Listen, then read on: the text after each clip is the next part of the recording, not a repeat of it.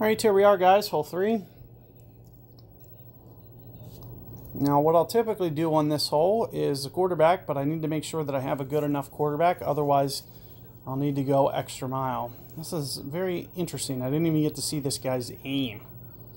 It didn't even show me him do anything.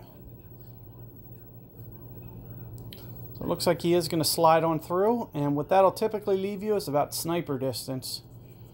When you do just kind of clip it through that rough. What I like to do is I like to get it a little bit more aggressive, try to get it up to the short iron, and I'll usually keep the long iron, and I'll usually try to keep this Titan on, because what that allows me to do, the Titan will typically allow me to get it to short iron distance, which is where I would like to be.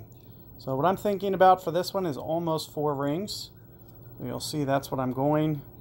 Just a gentle curl. Perfect ball. And just try to land very close to the edge. And get it on up and get it to scoot out with about 4 bars. It'll typically put you towards max club. You know, I may need to put on a Goliath for this hole. I may be kind of pushing my bounds and a little bit in between clubs here. So something you may want to just be just a little bit cautious of.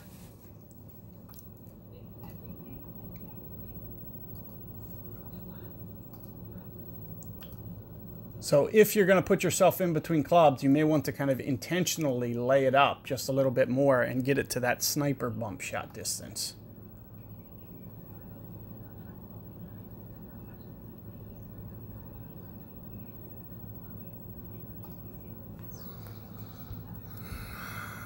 So it looks like I did drive it far enough, so it's all good. But, you know, just something to be thinking about. So I'm thinking, you know, 1.4 per ring. I pretty much play it pretty spot up here. You know, typically about 1 top spin should be good. So it might look like the guide's short, but you'll probably just want to just roll with this.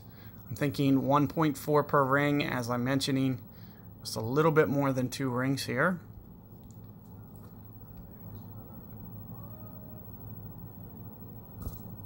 And of course, so we got a great ball. No chance it's going to go in with great. So you're going to see that it just blocks out. As I mentioned, you can see the ball guide still rolls through.